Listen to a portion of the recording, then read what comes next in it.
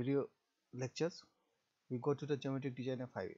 First, geometric design of highway means it deals with visible dimension of a road, such as radius of curve, then side distance, and the width of pavement, etc. In this, now camber. Camber is a cross slope provided to the pavement surface, forming a crown at the center of road, and the slope is called camber. The main governing factors of cambers are the types of pavement surface, whether it is the pavement surface, whether it is concrete pavement, bituminous pavement, gravel or earthen.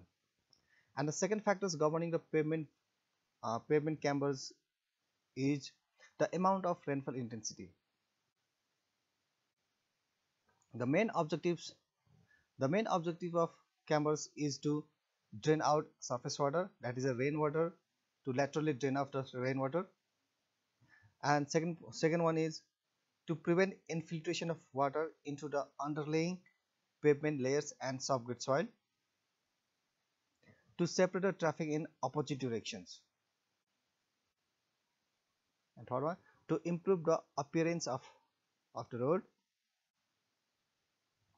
As per Nepal Road Standard 2070, the camber value for a different pavement surface is recommended as follows. Whereas for cement concrete pavement, the camber slope is provided to 1.5 to 2%, for bituminous pavement 2.5, gravel road 4%, and earthen road 5%. If we provide camber slope high cross slope, what will be its effect?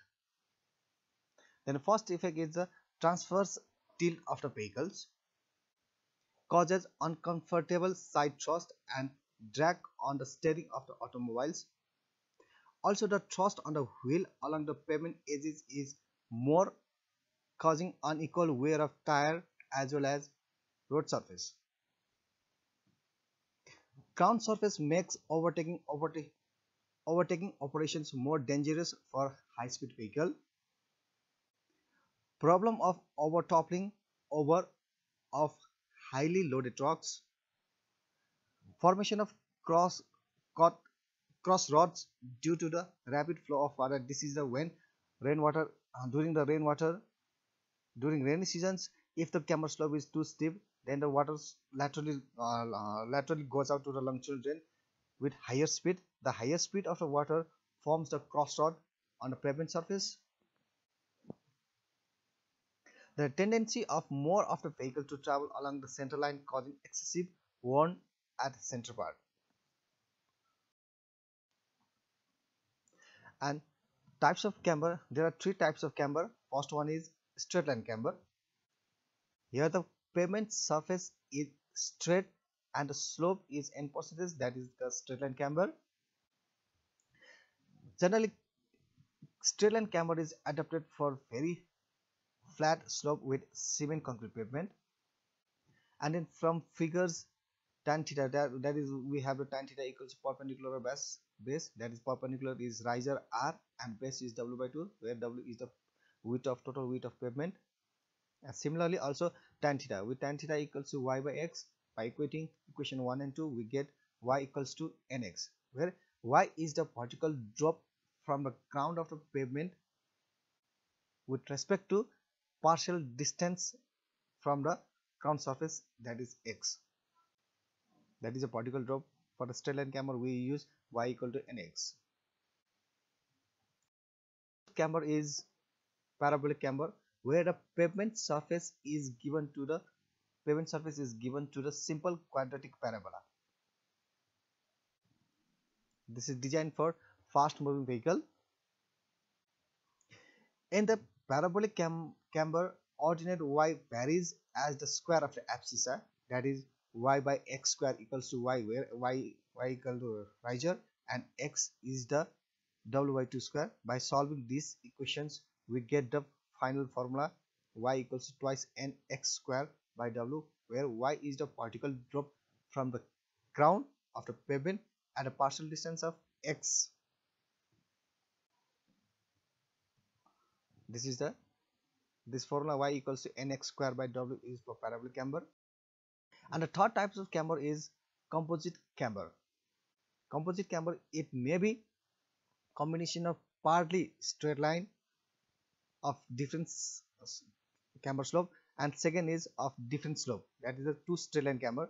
Here the center part is the camber of straight line with different slope, and the outer edge of pavement is camber with different slope. And other composite camber may be the partly parabolic at the center and the straight line at the edge of the pavement. This is the third types of composite camber are used for the slow moving vehicle. That is the composite camber is used for straight line slow moving vehicle. And finally the types of camber are given in figure, that is the shown in figure. Example: the width of the pavement is 7 meter. If the center line of the road has an elevation of 412.23 meter and the camber slope of 2.5%, find the elevation of road at the edge of the pavement and at the center of the lane if straight line camber is provided, or B, parabolic camber is provided. This is a straight line camber where the center of road, that is the crown, has the elevation of 412.23 and the W is the total width of pavement, that is given 7 meters. Then for straight line camber, for the edge of pavement, that is edge of point pavement, that is point 2 is denoted on the figures. For edge of pavement x, that is the x from the crown distance is equals to w by 2, where w is the width of pavement, that is 7 meter, that is x equal to w by 2 equals to 3.5 meter. Then using the formula, particle drop at a distance of x equal to 3.5, y equals to 0.0875 meter. Therefore the elevation at the edge of the pavement is given as calculated as 412.14 meters. And second, for center of lane, that is the point 1 at the figure shown is the center of lane, that is the x equals to w by 4 from the center of road, that is the crown of a pavement, that is the this distance is the w by 4, that is the 7 of 4 equals to 1.75 meters. By using equation y equal to nx, we can calculate the drop at a partial distance x equal to 1.75 meters and calculate it at 0.04357 meter. Therefore elevation of the center of lane is calculated as 412.186 meter. Then for parabolic camber, this is the parabolic camber, and for a parabolic camber, the for edge of the pavement, that is point 2 is noted on the figures. The partial distance x is from crown of the pavement is w by 2, that is the 7 by 2 equals to 3.5 meters. Then using the formula y equals to twice n x square divided w is the particle drop from the crown at a partial distance x, that is w by 2, is calculated as 0.0875. Therefore the elevation of the edge of the pavement is calculated as 412.14 meters. And similarly for the center of lane, that is point 1 as shown in figure, that is the partial distance of w by 4 from the crown surface, that is the x equals to w by 4 equals to 7 by 4 equals to 1.75 meter. Then using equations y equals to twice nx square by w, we calculated the particle drop from the crown surface as 0.0218 meter. Therefore elevation as the center of lane is calculated as 412.208.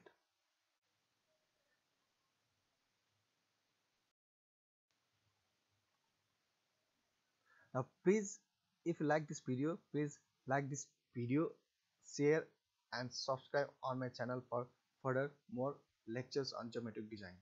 Thank you.